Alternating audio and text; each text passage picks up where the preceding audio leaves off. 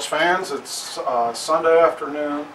I'm working on a painting for the English publisher 2000 AD, cover of a graphic novel to a series called Planet of the Dead, I believe, something like that.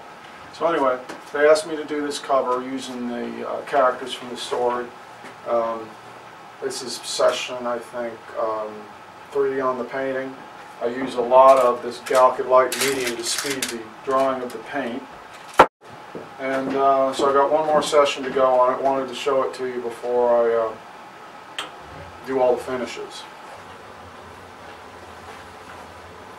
So yeah, let me see if I can get some of the glare off this for you. Basically worked out the figures.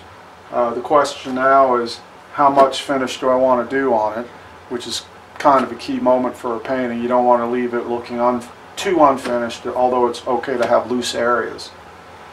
So, you know, I've got 3 monsters here, and so having these 2 closer is what in painting you would call foreground material. So the addition of foreground material of some kind will deepen your space. So these are obviously extreme foreground, going back, going back, going back, and then going back, and then the sky. So that's what 1, 2, 3, several different levels. So what is going to be next, I'm going to put in more whites, more pure whites. They'll stay more pure because the paint's dry now. And create yet another layer, level in the back, cooling off this area using some green for sort of foliage look. So anyway, I'll come back when it's all the finishing is on and talk about it a little more. Planet of the Dead.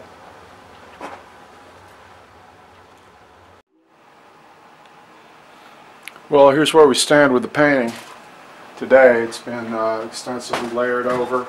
All sorts of stuff's been polished, tweaked, polished. I lightened behind him to punch him out.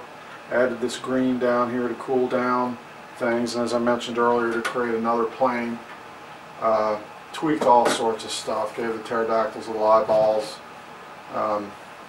You probably really can't see all this on the camera. But anyway, it's about as done as I think I can make it at the moment. So we're going to cross our fingers and send it off to the publisher. So yeah, there's a lot of other stuff going on in the studio this week. Just packing up some orders for books. Fantasy Art Paintings, Volume 1 of the 3-volume set that I've done. These are shipping out. I hadn't looked at it in a while. So checking it out. Rather pleased with a lot of this. 100 paintings per book. It's can I say it's a bargain at the price of Vampirella? I did that in New Mexico. Lots and lots and lots of paintings. Wow. So make of it what you will. Nice Phase 2 stuff here. So sold a few of those this week. Also moving some of these Tomb collections. Man, these things are thick. I think it's about 300 pages of the Best of Tomb magazine. This is Volume 1. We've got 2 volumes of these out now. It's on this really nice cream colored paper. This is a story by Richard Matheson that I did. Stories by Crawley. A lot of stuff by me in here. I think this is one of the best ones I did about the trucker. A serial killer trucker. People seem to like that one. So, can't recommend that enough, of course, naturally.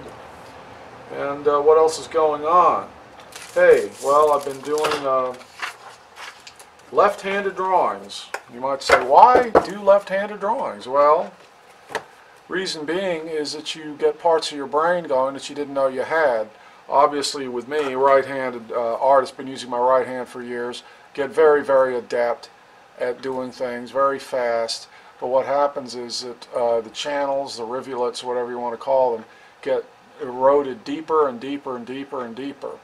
And in my case, doing fantasy art, a lot of women, female figures, stuff like that, you tend to sort of become, the figures become very sexualized. You're not necessarily aware of it while you're doing it, but people from outside the field can sure notice it, like right away. So anyway, I'm trying to unlearn that, and the way I'm doing it is drawing with the left hand. And what you don't want to happen is for the habits from your right hand to just transfer out of your left hand. So it's a strange place to be. You're not really thinking about things so much. But anyway, here's two figures, left-handed figures. You'd probably never guess they were by me. They're unlike anything else I've really done. Here's some more work, pencil drawings. More left-handed figures. Left-handed figure. Playful clown, left-handed figure. Reclining figure.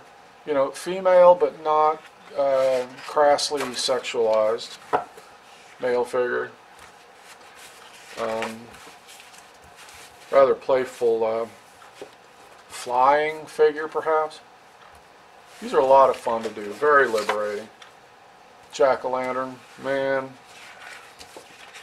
sitting man, multiply limbed dancing figure. So this is all from one session. I've got another session here. Male figure, left hand. Continuous line also. That's lines without picking up the pencil, or the marker in this case. Okay. This was drawn upside down. That explains the wonkiness. So anyway, are these Mike Hoffman figures? Is this what the public's used to? Probably not, which is good. So anyway, then I can go back to drawing with the right hand, and I can apply my left-handed techniques to the right-hand drawings. So what happens? I get figures that are naturalistic beyond what I've been able to accomplish before.